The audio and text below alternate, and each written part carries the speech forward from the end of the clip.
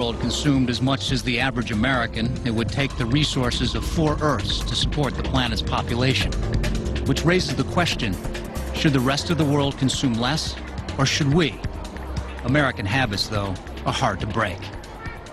We in the U.S. have gotten used to the idea that we're somehow immune to natural limits and it's the other people who are going to suffer. Good morning, Miami. The summer of 2015 is on track to become one of the hottest in history. Temperatures are expected to be in the triple digits. My mother and I were waiting for gas. The line went around the block and then some. Nothing new. But this time, the line had stopped moving altogether.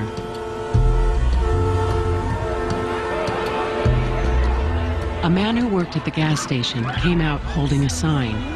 People started yelling, and they got out of their cars and started moving towards him. My mother got us out of there fast.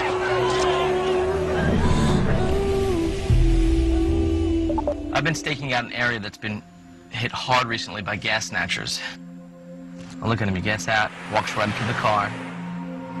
Wow. Look at this, right in the middle of the day.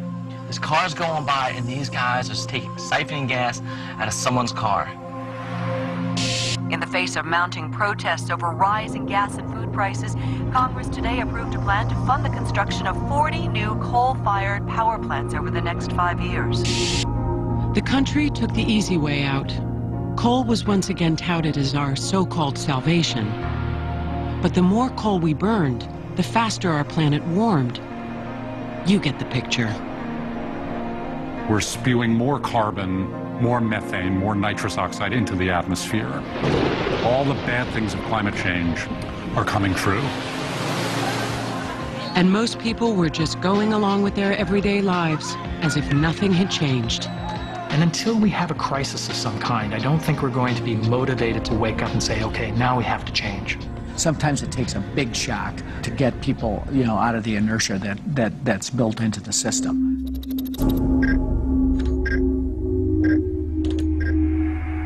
They are calling it the storm of the century, Hurricane Linda, packing Category 5 winds. Big storms weren't unusual, but this one was bigger than the others, and it was headed for Miami. All coastal regions are being evacuated. When this storm makes landfall, we are going to see a tremendous storm surge. My mother was a nurse, and she wouldn't leave until all the sick were evacuated from the hospital. My father was afraid we wouldn't get out in time. I was afraid, too.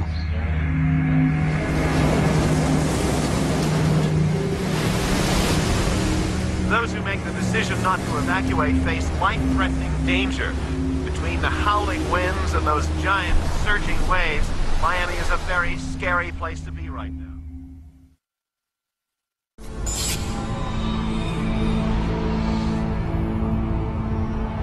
"2015 is only 6 years away, but many experts say that if the world has not reached an agreement to massively reduce greenhouse gases by then, we could pass a point of no return." If we're still dragging our feet in 2015, it really becomes almost impossible for the world to avert a degree of climate change that we simply will not be able to manage. The longer we wait without addressing these challenges in an aggressive way, the more likely it is we're going to end up with really bad outcomes. This morning, in the aftermath of Hurricane Linda, we are seeing the first images of what remains of Miami. Neighboring communities have been overwhelmed by hundreds of thousands of evacuees seeking refuge.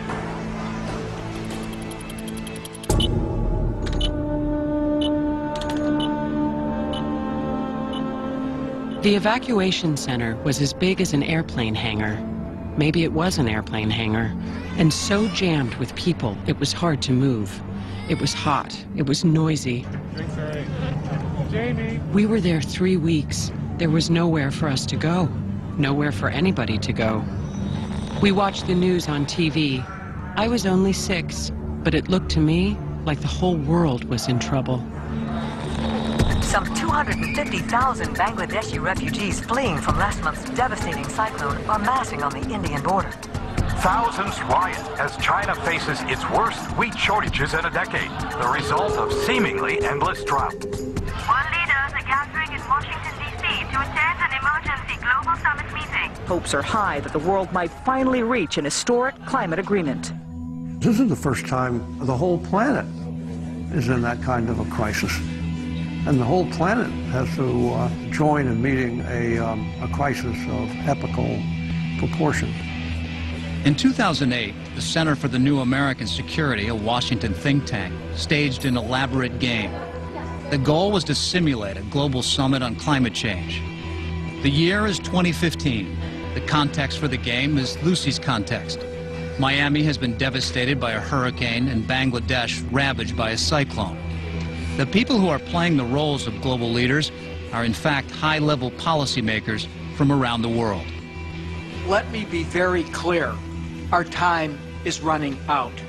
John Podesta, President Obama's transition chief, is playing the role of UN Secretary General. Indeed, today in October of 2015, no country, no city is exempt from the ravages of climate change, as we saw so tragically with the Category 5 hurricane that hit Miami. In the game, the Secretary General has asked for a 30% reduction in emissions by 2025. The U.S. team holds a closed-door strategy session.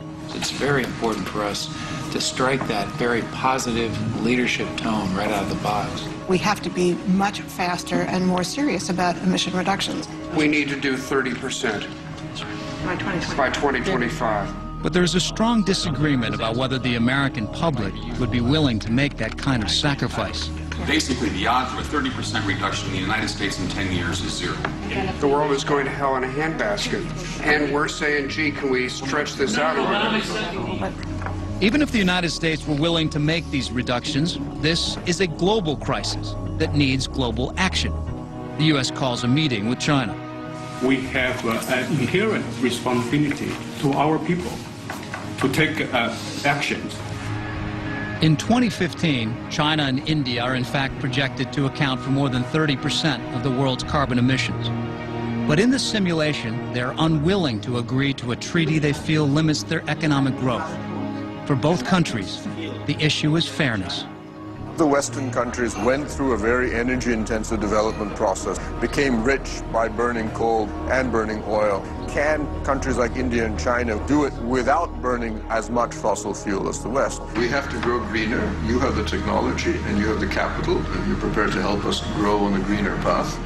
China and India say they will agree to the cuts in greenhouse gas emissions only if the West hands over the technology needed to do so. China would wish to get the technology for the third generation of nuclear power plants. But Europe and the U.S. refuse. The technology belongs to private companies. Instead, they offer to help pay the costs of switching to cleaner energy. You do the emissions reduction, and we give the money for the emissions reduction that you've done. Because if simply, you have the money, but you do not have the technology, and then you cannot reduce the emissions. The whole summit hinges on whether they can come to an understanding. So we're not putting any pressures, we're just offering, and I think it's a good offer. We do not accept the offer. The Planet Summit broke down today when China and India refused to agree to cuts in greenhouse gas emissions. Ultimately, all the teams fell short. That perhaps is the saddest element coming out of this, which is the pace of change just doesn't seem to be in keeping with the magnitude of the challenge. Scientists say that if this is how our leaders respond in 2015, the entire planet will be at risk. If we continue on the business-as-usual trajectory, there will be a tipping point that we cannot avert. We will indeed drive the car over the cliff.